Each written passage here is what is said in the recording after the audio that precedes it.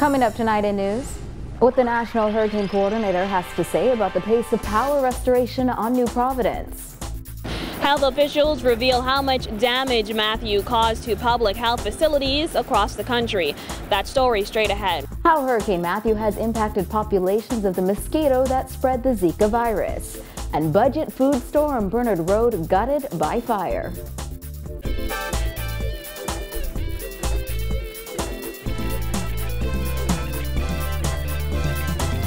Welcome to our news. I'm Dana Smith. Thanks for joining us. Topping news tonight as Bahamas Power and Light reports that it has restored power to 80% of customers left in the dark after Hurricane Matthew.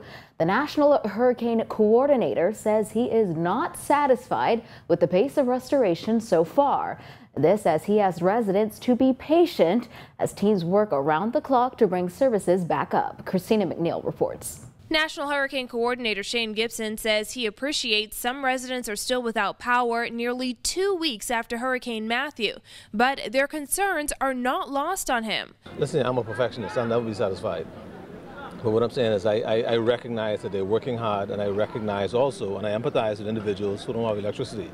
And so for me to ever tell you I'm satisfied, that's very difficult to do. But he notes that BPL teams are working around the clock. New trucks to supplement BPL's fleet could be seen on New Providence today, working to reconnect those customers still without power. I feel that I'm a bit more understanding in terms of knowing that they can't give us everything we want. But what I'm comforted with is that they're working, and they're almost working around the clock. And they're utilizing every single team that they were able to access, between Carolect, between Power Secure, the private sector, retirees, and existing employees. Gibson says he gets daily updates on restoration from BPL, but each assessment takes time, especially in those areas impacted by severe flooding. In areas where you had serious flooding, then you have to have all of the houses rewired again. So they need to be rewired, inspected by a local electrician, and then inspected by the Ministry of Works, and then passed on to BEC to restore electricity. And so they've given us everything that we need, except they can't tell us, based on everything that exists, give us timelines when our date will be on, when the balance of Siberius will be on, when the balance of Road, because when they get there, they don't know they'll meet. Those residents impacted by severe flooding are advised to have their homes inspected by licensed electricians before having power restored to their homes. Reporting for our news, I'm Christina McNeil. Meanwhile, power restoration efforts continue on Grand Bahama. Nina Lang reports. Thousands of Grand Bahama residents are breathing a sigh of relief after regaining power at their homes following Hurricane Matthew. Some 4,000 Grand Bahama Power Company customers were reconnected just a week after the storm, with many residents commending the company for its speedy response. Considering the amount of damage we had, it was a really, a good experience to have it back on short space of time. I think it was only like a week. I felt like shouting. I was so happy when the power came on. I ran outside to look to see who else had power. Well, we start turning on all the lights and turn on the fan and, plug in the fridge and start feeling the sense of normalcy again. It was a good feeling. But with thousands more still in the dark, GB Power Company President and CEO Sarah McDonald says the company has a daunting task ahead, made even more challenging by a delay in the shipment of some essential supplies. Our vehicles have been bumped back, so crews are arriving and the trucks haven't arrived, which is very frustrating for the guys who have shown up and want to go to work, and obviously frustrating for us because we were trying to build a work plan around it. McDonald added that the company is also awaiting the shipment of new distribution poles and transmission poles. To offset this setback, McDonald said the company will seek assistance from the business community.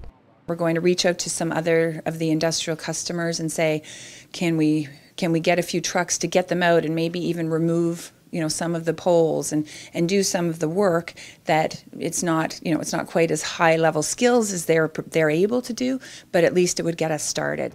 The GB Power Company has enlisted the help of over 200 personnel from the U.S. and Canada to carry out repairs across the island. However, the power company boss said these unforeseen challenges have made it difficult to provide an estimated date for the island's full restoration. Reporting from Grand Bahama for our news, I'm Nina Lang. Well, nearly 2 weeks after Hurricane Matthew ravaged New Providence, Andros, and Grand Bahama, Public Hospitals Authority Managing Director Herbert Brown says the monster storm caused more than $500,000 worth of damage to public health care facilities on those islands. Our Jasmine Brown has the breakdown in this report. Brown revealed that according to those assessments, nearly $800,000 in damage was caused by Hurricane Matthew. This is about $740,000. And so we are seeking to solicit the funding to be able to deal with those damages. According to Brown, there was only minimal damage to Princess Margaret Hospital and Sandilands Rehabilitation Center. However, he says the most extensively damaged public health care facilities were in Grand Bahama. Last week, the Rand Memorial Hospital had experienced power issues due to a malfunctioning generator. Brown says that has since been fixed. The city power at the Rand Memorial Hospital has been restored, so we now have full city power at the Rand Memorial Hospital. As for the clinic that was destroyed in West End, Grand Bahama, Brown says they have already identified another temporary location to house the clinic. Pleased to report that we would have identified another facility and the services for West Grand Bahama will be restored by Monday of next week.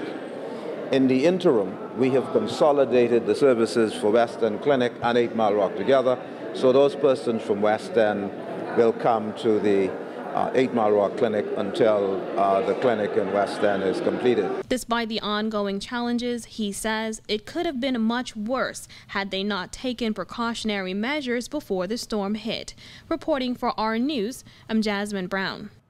Climate change in the Bahamas has never been more evident than in the aftermath of Hurricane Matthew. Environment Minister Kenrick Dorset toured affected areas on New Providence yesterday, noting that erosion along some of the southern shores is already evident. Well, certainly from the naked eye, one can see that there has been erosion along our beaches. And so Ministry of Works teams are going to be in here to do comprehensive assessments. We've had a lot of damage along the southern coastline to the seawalls where they did exist. And so we have to look at re-engineering all of those seawalls. I mean, climate change is real. And the reality is, if we do not abate the warming of our oceans, if we don't address greenhouse gas emissions, these weather systems are only going to get more intense as the years go on. Dorset says the Parks Authority has already begun cleaning up impacted areas to return a sense of normalcy. They've begun work on Saunders, Goodman's Bay, and they're moving through systematically.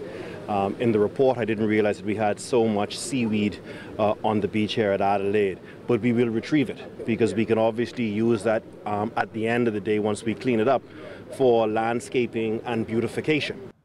While Hurricane Matthew has caused millions of dollars worth of damage, public health officials say the monster storm may have had a major impact on the spread of the Zika virus. Chief Medical Officer Dr. Glenn Benaby says they have seen a significant decrease in the number of reported mosquito bites since the passage of Hurricane Matthew. I've also had a conversation with one of our senior physicians on this matter, and since the hurricane, it would appear that the number of persons, patients, reporting mosquito bites are less.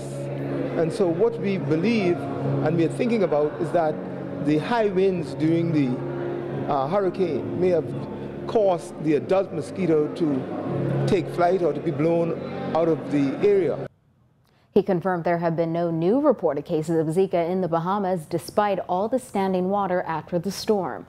Benaby is appealing to residents to continue to keep their communities as clean as possible to avoid new cases. What we have observed is that communities continue to work together and cleaning up after the hurricane. And although that was not the intent in terms of looking at Zika, because of the response of the community to clean up and to take receptacles away, containers away, we are benefiting from that. There are currently 17 confirmed cases of Zika in the Bahamas. Well, still to come on Our News, a man arraigned for a June murder on New Providence. Firefighters rushed to the scene of a fire at a local food store. We have the details straight ahead. And Princess Margaret Hospital's lab services accredited to international standards.